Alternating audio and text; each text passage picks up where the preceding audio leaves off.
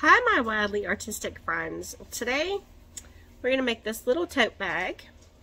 It's just a little shoulder bag. You know, it goes all the way down over the shoulder, and it has a lining in it. It's a granny square bag, and it has a lining right here of felt where nothing will fall out of it. So let's get busy making this little beauty.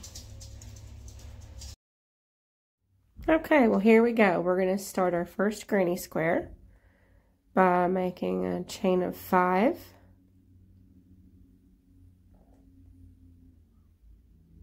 And then we are going to slip stitch that together.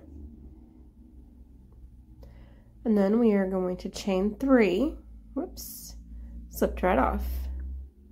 And then do 2 double crochets into the same place.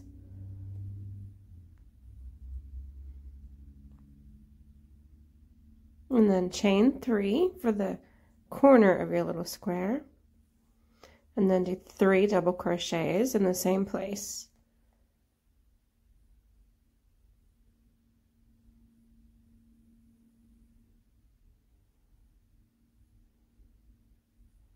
And then repeat that again.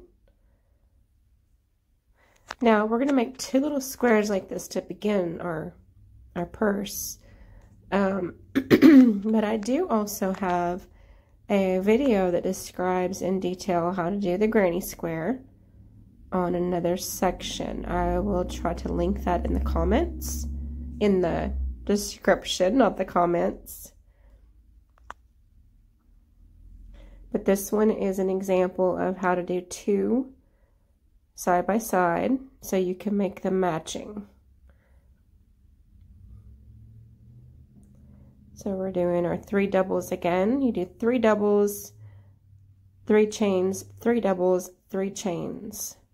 And on your very first one, your 3 chains from the circle counts as your first double. And you go into that top one to slip it together. And there is your little square. You kind of have to pull the edges out a little. And cut the thread and tie it off. And this is how I do it. And see, you have a cute little square. And now we're going to make another one just like it.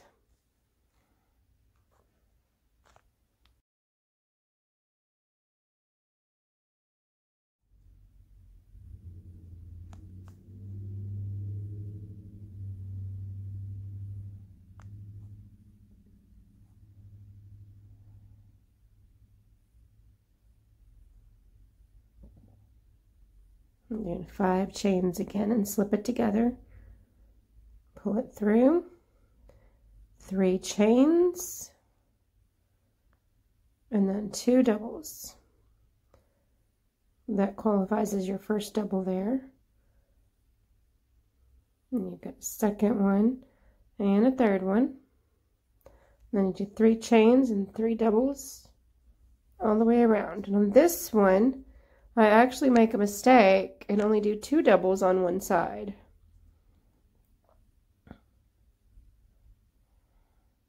I noticed after. Yep. 1, 2, 3. I only have 2 doubles on that one. Don't make the same mistake I did. Here I am teaching you how to do this, and I only put 2 stitches on one side. It doesn't really change the effect of the bag. I just know that it's there.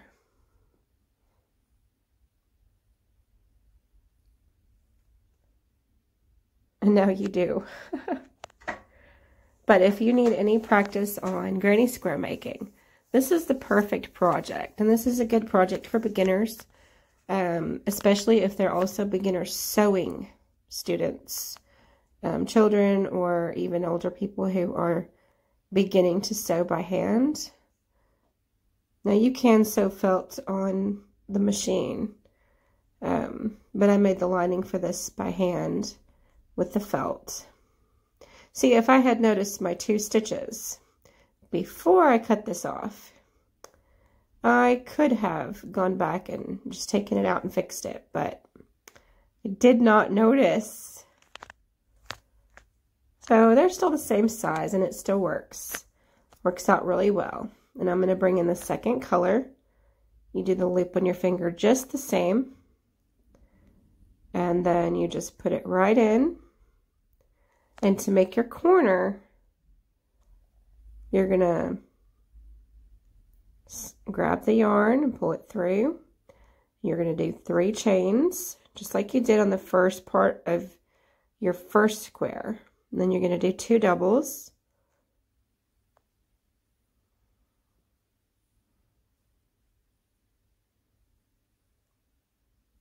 And then you're going to do chain 3. That forms your corner, and you're going to do 3 more doubles right there in the same corner. If you're in the corner, you do 3 doubles and 3 chains and 3 doubles. In your 3 chains here, this is where I noticed my 2 stitches, I think. But your 3 chains here take the place of those 3 stitches that are on the original square. Yep. I was recording sound in this first part of the video, but something happened and I was not able to use the original sound. So here I am doing a voiceover, which isn't that difficult really. Sometimes I get the chance to go back and say things a little bit more clearly.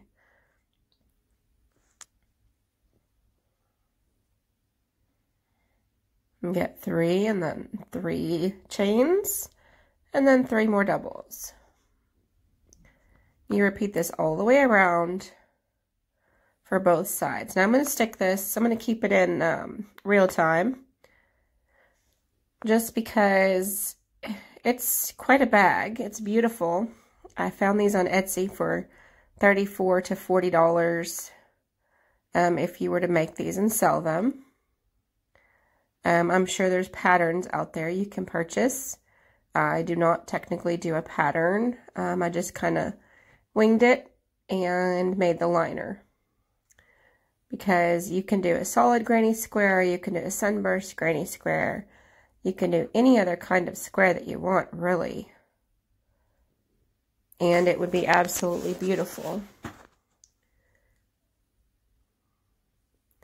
But yes, these are quite a bit. You can get the pattern on Etsy from different providers, different creators. I think they're about $5, $3, $5, maybe 6 or 7. It just depends on what kind of square is in the pattern, because some of them are more intricate. So I'm sure some of them cost more because of the details of the square. I do not sell any patterns. I don't sell anything on Etsy right now.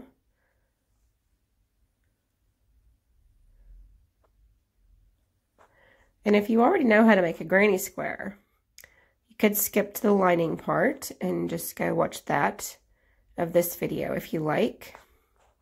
Skip to the end. But if you want to continue the real time of making these squares, you can continue watching. There's your 4 beautiful corners. I love this hunter green. It just turned out to be a really beautiful bag. And here is the second square.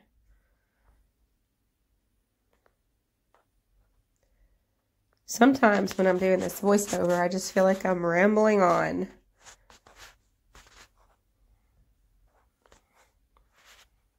And if you'll notice, you think of something else to say. If you'll notice, the desk that I'm working on right here is not my usual table from at home. I am actually recording this at my job now. I am a new real estate agent in our local area, and this is my desk at work. My painting table at home is still very painted. I did not get a new kitchen table. I love my painting table. And I will still be doing more painting videos on my painting table.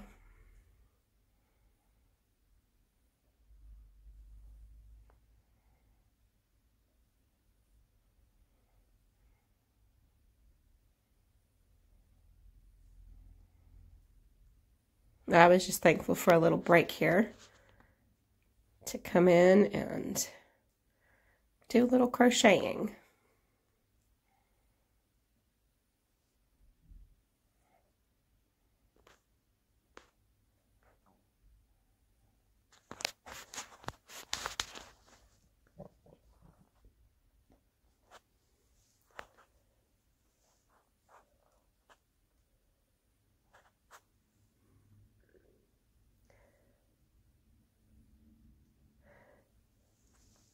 So there we have our second square. If you are following right along, you have got a little tiny pouch right now. You could make this a little teeny tiny bag with a liner if you wanted. It just really needs a liner because it has a lot of holes in it. But that is just so beautiful. And obviously I have skipped ahead. I did the brown row and the white row. And now, I guess the real time. Man, you know, real time in crochet would take a lot of time. But just continue on your granny square and you'll get your bag as large as you like it. And then take your yarn needle and sew in all these little pieces of thread.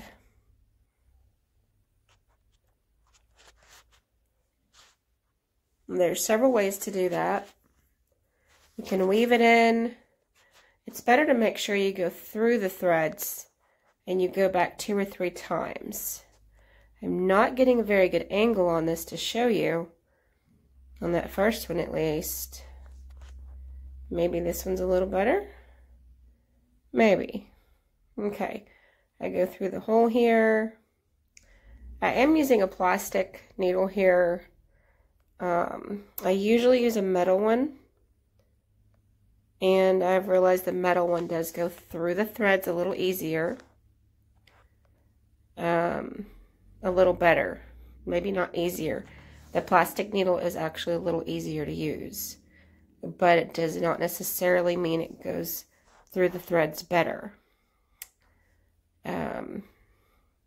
You just make sure it goes through a good thick spot where it won't pull out too easily and you won't have any problems. Sometimes I have projects where they stick out a little bit after a few washes. I just don't let it bother me when it's, you know, a scrappy little fun project. Also, something I thought of when I was doing this, all those little threads that I'm cutting off when you're crocheting and you're cutting off those loose little ends, save those ends, especially if they're cotton, and set them outside. If you've got any birds or something, put them in a plant, like on top of the dirt, or set them out in a basket on the porch or something, and the birds will come and use them for their nests. So it's pretty cool to see the birds come and use your yarn. Just make sure it's a cotton yarn. I have done the acrylic yarn before, but technically that's plastic. I've learned better since then, and I would not recommend giving the plastic to the birds because you never know if one of the babies is going to try to eat a piece of it or whatever, and that just kind of, I don't like that idea anymore. But the cotton yarn is a natural fiber, and it would be a good thing for them to have. So here I'm tying in the rest of the ends. I think I'm going to cut this off to the next part. So hang on just a minute. Okay, so I got all the ends tied in, and if you'll notice, I have another row of the green on the edges. I just thought it needed a little bit more. I got the 2 squares done, all the ends tied in, and now I'm measuring for the felt. You just cut your felt the size of your bag, and then make it a little bit smaller than what you need. I had a very large piece of felt here to use. You can use felt or flannel or really any fabric you want to use. This was just a very simple project to do. And you just take your felt and you sew it around the edges, 3 sides, and then you stick it inside. And then you sew it on at the top so it'll be attached. I'm going to go ahead and cut this edge over so it's a curved on the inside for the bag. You lay it like this, doubled over. You get them both even. There we go. And this, I'm back at home, obviously, with my little puppy, playing with her toy in front of me. This is the first try at the lining. I didn't like these dark stitches once I got it in there because you could see them too much. I had to switch needles also. Make sure you have a sharp needle when you're working with felt because it just does not go in very well if it's a dull needle. Excuse the bare feet. And the puppy's running around. But this is a project I finished at home in my chair. So you just sew around 3 sides of your little lining bag. And you don't have to do anything special to it. You just want to sew it together where it won't let things fall out of your bag. And when you do wash it, you're going to be gentle with it. So, you know, if you want to be a little tougher with it, you would use a different kind of fabric than felt. Here we go. I'm going to just sew around the edges and then we will come back. So if you are a beginner sewer, just keep going just like this. It's a very simple stitch, just in and out. And I'll go to the next step in just a second. So if you're still sewing, you can pause it and I'll come back in a minute.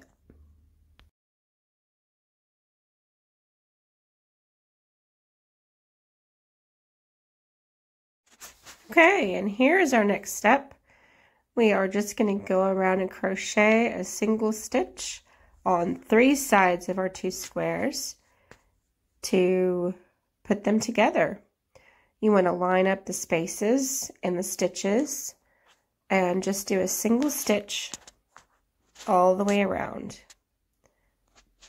And it's a very simple process. You just do your single crochet. You go in, grab your yarn, pull it through, grab yarn and pull it through both. And just go on 3 sides and you'll have that little purse finished. On to the next step.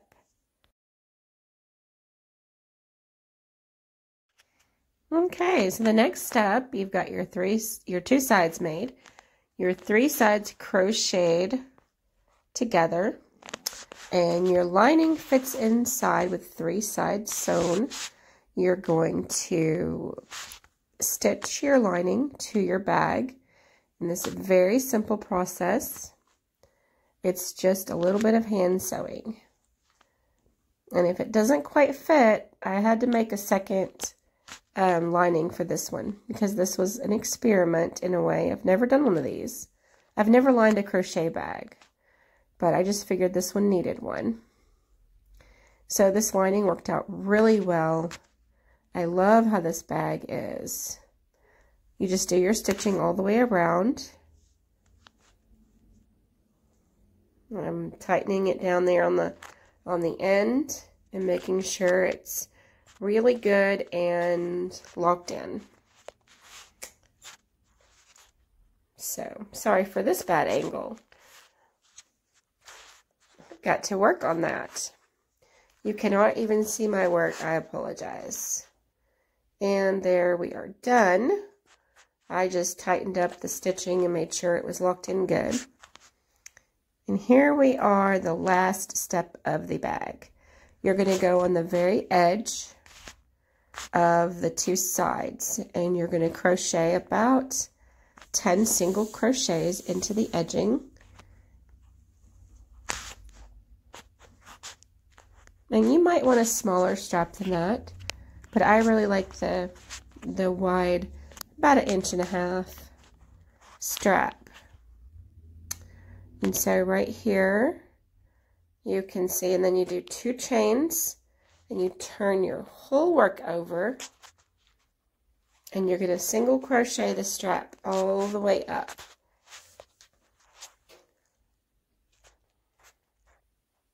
I wish you could see my work a little bit better here.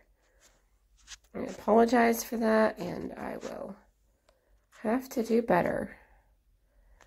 What you're going to do is you're going to single crochet all the way over, just like you're making a square. And then you're going to do 2 chains on each end, and then turn your work and continue with single crochet. So here I'm going to do 2 chains, turn my work, and go all the way across with single crochets. You're going to do this for quite a ways. Depends on how long you want your handle, your strap for your bag. So I'm going to pause this here and show you when I get to the end.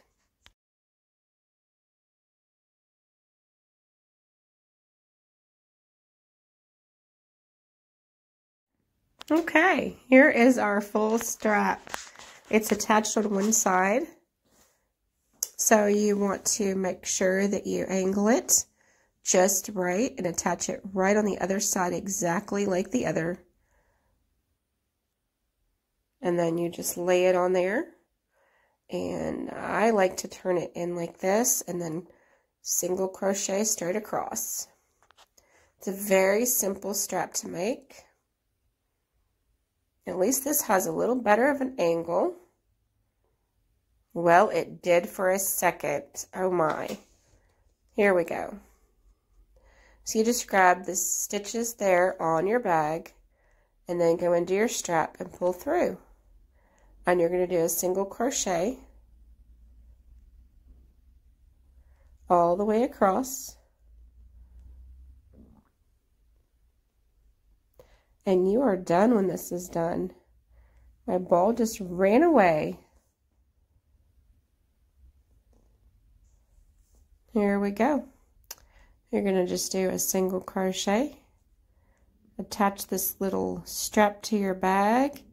I love how this bag turned out. I hope yours is just as beautiful. If you want to tag me in your bag, if you've made one and you'd like to tag me, you can use my Instagram. I'd love to see your work. I'm not sure how you do it on YouTube, so just make a comment maybe, and you can tag me with a picture of it on YouTube or Facebook, either one really. I've got this video. I'll have the video on YouTube, and the bag itself, a picture of it, is on Instagram or Facebook.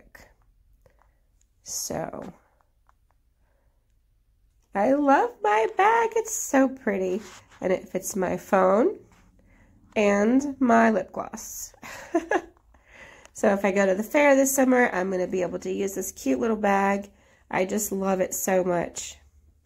I hope y'all have enjoyed this project as much as I have, and thank you for joining me through this whole video. If you've gotten this far, I'm going to do one of those things. Just put the word messenger bag in the comments. I would love to see who all made the entire video. This is such a pretty bag. I absolutely love it. And I hope y'all love the bag that you have made. There's my paint table. And we will see you on the next video. Thank you so much for watching. Have a beautiful rest of your day.